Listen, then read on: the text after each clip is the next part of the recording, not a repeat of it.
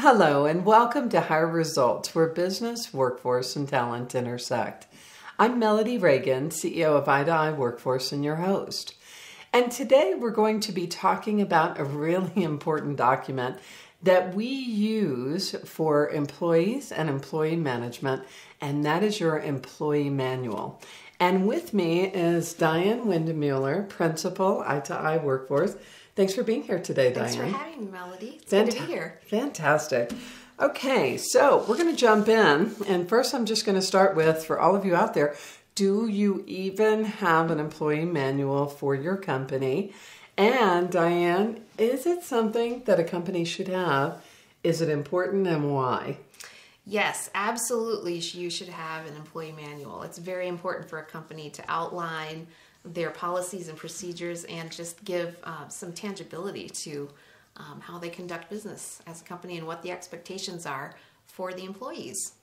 You know, when you think about it, if you bring a contractor in, this is the way I explain this to our employers. When you bring a contractor in, you have them sign a contract.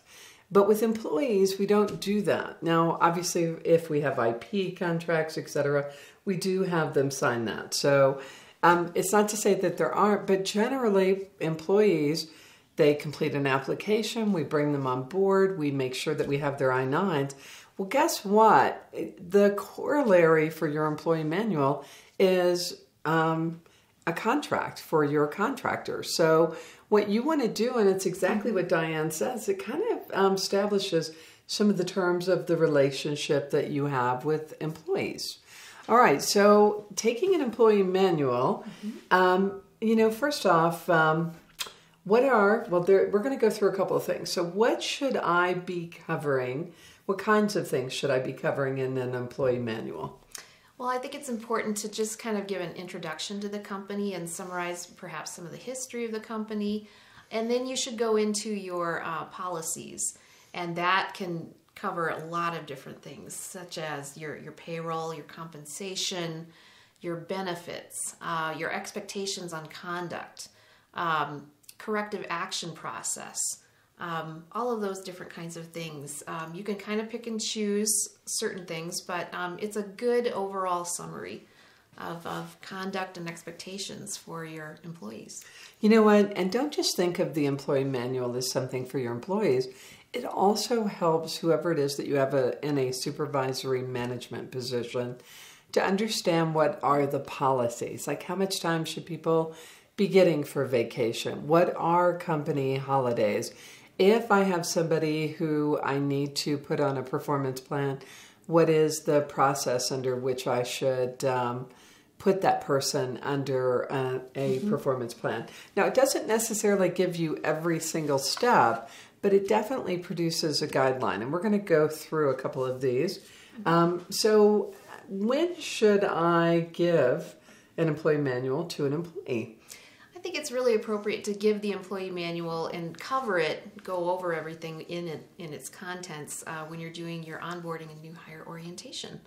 Exactly. It's like right at the beginning, but before we just end there, these are living documents. You don't just write them once and then they last into perpetuity. They should be updated. So how often should an employer be updating their employee manuals? Well, I think it's kind of an ongoing process. There are a lot of federal and state and local mandates that come out on an ongoing basis. So I think it's just kind of a work in progress at all times. And you should be updating it pretty frequently, I would say. And then sending out those updates and communicating those updates to your employee workforce so that people understand the updates and what the edits have been. You know what? That's part of the reason we are so lucky that we live in such a digital world now, don't you think? But it really is a process, and let's demonstrate. I tell employers, please don't let a year go by without at least updating it. But if there are changes in laws, you need to update that throughout the year. And just to demonstrate, so if you have 50 employees, FMLA is going to apply. Under 50 employees, it doesn't. Although there are a couple of states that may have specific regulations. And here's one. A couple of years ago, the EEOC changed how they defined maternity and paternity leave. Historically, there was the ability for an employer to separate between how much time off the mother versus the father received, right? Or you now have two parents in the diversity of our great nation. And guess what? You cannot distinguish time off between mother or father. Mm-hmm. You can no longer make that distinction according to the EOC. Now, what you do have is the mother who, when she has the baby, is in a place that they do fall under a period of disability. Mm-hmm. But beyond that disability, paid time off or time off cannot be any different between the two parents. So whatever your company policy is, you need to make sure that you are maintaining equity in what that policy is. So right, stay up to date and educate yourself and educate your workforce on the changes on a very ongoing basis. The other one is your employee manual becomes important is if all of a sudden you have whatever legal action or complaint or somebody, it becomes a reference document that you go back to. And here's one of the areas that it actually has been pretty frequently as of late is sexual harassment. Mm-hmm. So what should an employer have in their manual about sexual harassment? Well, you should definitely have outlined your code of conduct and some examples of inappropriate types of behavior according to the law. And then you should also outline reporting procedures if someone feels violated or if they feel like they're being harassed in any kind of way. Mm-hmm. It's important for your manual to outline a reporting procedure for that and how to go about doing that so that people don't feel alone. They need to feel supported by the company. So just so you know, quite a few manuals, that's actually one of the first things that they start with. But beyond that is there's always this wonderful welcome letter that speaks to the culture of the company. And you should make sure that you have that welcome letter that speaks to the culture and the expectations that you have for your workers and the worker engagement. All right, let's talk about this. What all should be included under employee benefits in an employee manual? I think it's good to have an outline of what types of benefits you provide. Perhaps you don't want to go into the specific levels of benefits and the minute details because those change on a regular basis, but you do want to have an overall guideline as far as these are the general benefits that we provide, and this is how you apply for your benefits. This is when they're in effect, and this is when you are able to make changes. If there's a life event, a qualifying life event, we should outline those kinds of things where you can ask for changes in your benefit levels, and then when open enrollment occurs as well.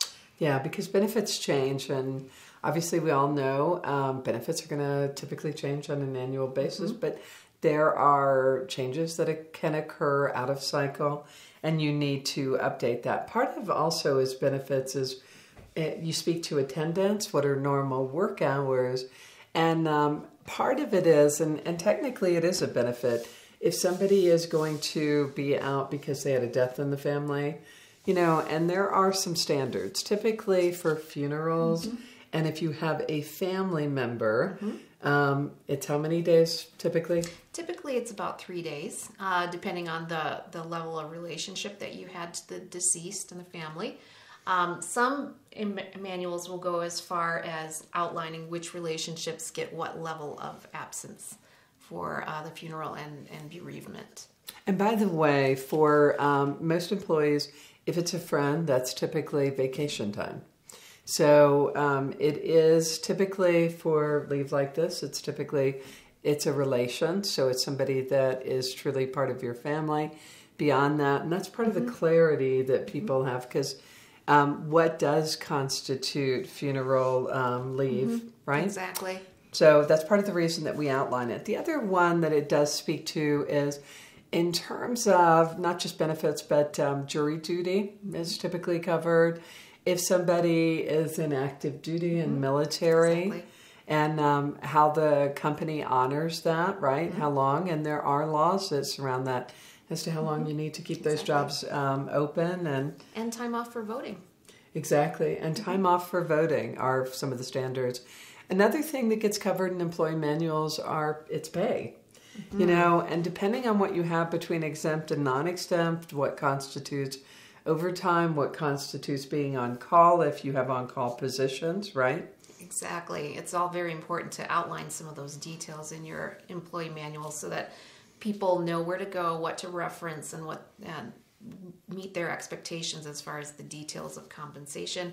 If you have an issue with your compensation or a question about it, you should point out in the manual who to go to, who to contact. If you have a compensation analyst or a department, make sure that you have those contact names in your employee handbook. Fantastic. We're going to add another one to this, drug testing. Some employers actually do drug test. They can do random, etc., and they include this in their employee manual as well, just so for those who know.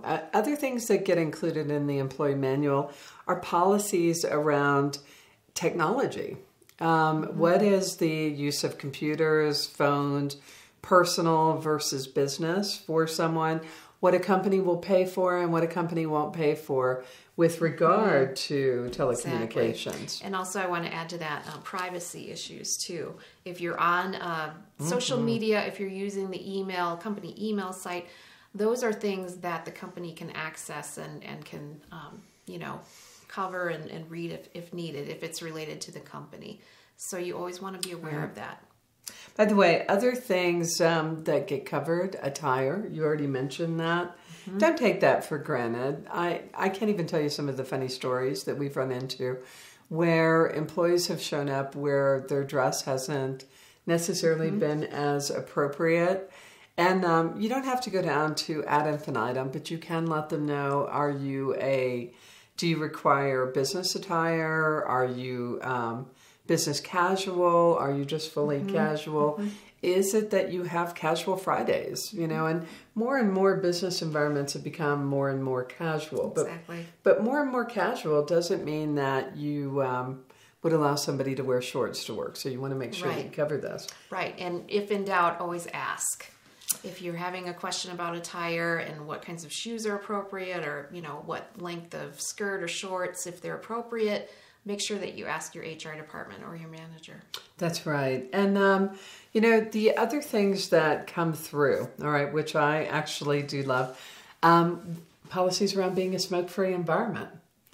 And it's not just, companies may put in their manuals even things about cannabis today. Cigarette smoking, what is tolerant, what is tolerated. If you are an organization that actually produces alcohol or one of these items, it's making sure that you have clear policies around what your employees can do when they're at work during normal work hours, that's something a lot of employers leave out. Make sure that people know what are your standard work hours. A couple of other ones, snow days. Snow days. Sometimes there are snow day policies, especially for those who are parents in the workforce and their kids may have a snow day. You may want to consider having a work from home policy. That's right. So we're seeing that more and more today where there's flexibility. If you need to call in for a certain reason, if you have a sick child, if there's a snow day, a number of different things. If you're waiting for a contractor to come to your home and work on something, perhaps you can call in and work from home. Exactly. So having clear policies. And, the other one that we typically include in employee manuals is referrals. Referrals are really important when we're hiring talent. We want to know, and frequently there are benefits for employees who do refer others there, right? Yeah, definitely. You can have very generous incentives around employee referral bonuses. So I've seen some very generous ones, and oftentimes you'll get a really good loyal employee that way, that someone that you can trust because you trust your current employees. And they oftentimes know of people that would make a great match culturally for the company too. Exactly. Yeah. Well, how about this with what do we share about hiring and promotions? Well, I think it's important to outline promotional policy where, employers are open to considering people internally to bid or to apply for a position internally before perhaps it gets posted externally.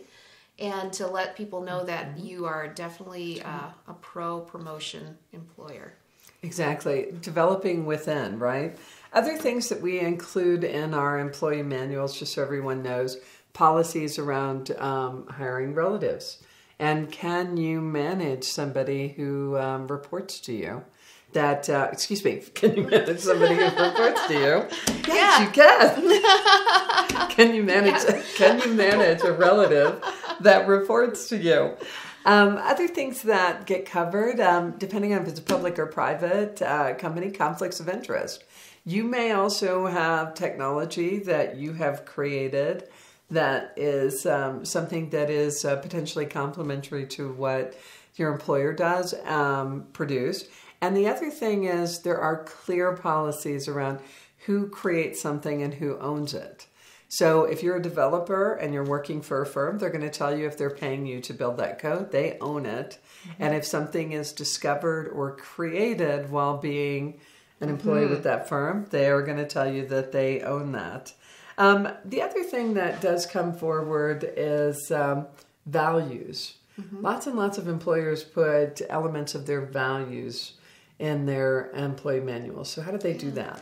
Well, I think a lot of times it's important for leadership to come together and then articulate and outline your values in meetings and make sure that you're all on the same page as far as what values you want to articulate in the company, and then to put those in writing so that people know what the expectations are, what do we value, what are we like culturally as a company, and not only to put that into your handbook, but then to emphasize that on a daily basis in different ways. You know what? It's a great resource for any of your supervisors and managers. Another one that you might find surprising, but that has become so commonplace today, is social media guidelines. You know, what is it that you have as expectations of your workers with regard to social media, what they put on their professional profile, you know, what they share out about company business, etc.? Exactly. You definitely want to have a policy that outlines that the company will not tolerate defamation of the company within people's personal social media, and just outline what the expectations are as far as what you can do on work time, as far as your own personal social media is concerned. Exactly. And that is what's really important. And I'm going to go back to privacy, in understanding privacy and what an employer has access to. And for employees, they might be surprised. Employers have access to the content that is on the resources that they have provided for you. So having clarity about that in the manual does matter. Another one, regardless of the industry too, it's safety. Safety matters. And today, even more than ever, safety matters. And one of the things that may be in your manuals about safety is policies around how individuals operate or close up shop, what are procedures around that, where we might be videoing in some instances, or that we require two people at all times to do certain activities. Safety has become an ever more important part of employee manuals, and sharing with your workers what you do around their safety and what your expectations are of them also matters, because safety is a two-way street. Can't just be on the employer. We need good behaviors from our employees to have a safe and secure environment. Yeah, and I want to add to that reporting procedures are so important to outline as well. If you do have an injury on the job, where do you go with that? Who do you report it to? What forms are used? All of those things should be summarized in your employee handbook. As you can see, there are so many. We haven't even covered all of them. One of the things when we are working with different employers, we try to make sure is your employee manual needs to be an expression of you and your culture. You know, there are certain things that we're going to bring forward that at a compliance level, you really do need to pay attention to. But beyond that, it's really up to you what you choose and how far you choose to go. And I can tell you we've had some employers that have employee manuals that are this thick, and we've had others that have employee manuals that are like this thick. And it really depends on what their environment, and particularly employers who work with government and are in government and multi-state, because they have to deal with so many other compliance issues and those compliances, which is a great point. And if you have the union, that puts a whole nother layer of what gets put into your employee manual. Now, another one that I actually want to throw out that more and more we're doing with our employers is we are also doing an expectation letter. So we do an original expectation letter with employees. What is the difference between the expectation letter and the employee manual? I would say that the expectation letter is just a little bit more succinct, and it really drills down what the expectations are for the employee workforce and you as an individual, as an employee. And then we want you to be able to sign off on that so that we have some documentation that you read through it and what the expectations are, and that there's a mutual understanding there. Yeah, by the way, along those lines is we have employees, when they receive it, we actually have employees sign for the employee manual, and we have them sign after there's been a review of the expectations. And part of the orientation is you make sure you walk them through expectations. And expectations can cover just a multitude of things. And part of it is that you're reinforcing, depending on their role, what their responsibilities are, when they should show up to work, what our parameters are that we have expectations, that we operate where we are on time, and that we focus on on-time delivery, and that we do care about quality, and that those are core expectations for somebody who's in the job. And we actually encourage employers to put together expectation letters that complement your employee manual, because it makes it really clear and consistent across all of your managers and supervisors. And I would also add to review those expectations on a regular basis. Don't just do it one time. Review them on a frequent basis so that there's that ongoing understanding of what those expectations are. And you know what? At the other part on it's a living document. You can make those changes throughout the year. When you make those changes, how do you go about communicating? It's really important that you let everybody know if something has changed. Well, as you mentioned, we're in the digital age, so I'd say, via email is excellent. You can have electronic sign-offs on updates and changes. So I'd say, if at all possible, remain as paper-free as possible. That's right. Yeah. Exactly. Excellent point, Diane. So make sure that you are maintaining a current copy. When you make changes, notify all of your employees. And then what we would encourage you is at least once a year, make sure that you've done a full update to your manual and your expectations letter, and redo it with all of your workers. Have them re-review it and have them re-sign, because things do change. Exactly. It's very organic, and we're in a very fast-paced environment. Right. And it shows that we care as an employer. We care about you as an employer and an employee. The relationship is very important. It is. Do you have any other closing bit of advice? Just keep going with those employee manuals. Make sure you have one. If you don't have one, we're always happy to help in developing that. At least start with something, and then you can grow it from there. Exactly. Great point. Well, we're going to say thank you for being with us again today. Hire Results airs every Tuesday on Facebook at 3 p.m. Mountain Time. Please join us next Tuesday. And if you miss a show, you can find our prior shows on i2iworkforce.com. Until next Tuesday, we'll see you on the internet.